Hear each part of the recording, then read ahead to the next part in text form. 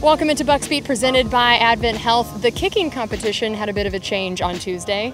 The Bucs signed kicker Ryan Succop and waived Elliott Fry. There are just a few days to make the final roster decisions before cutdowns on Saturday.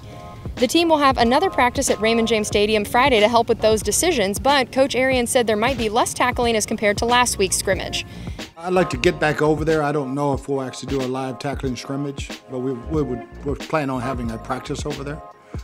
Similar to what we practice here, but be in the stadium to get some of the same atmosphere and hopefully the noise again when Tom's out there.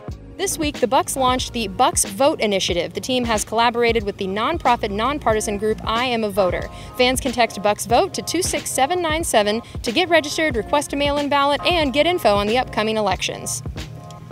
That's going to do it for us on this edition of Bucs Beat presented by Advent Health. We'll see you next time.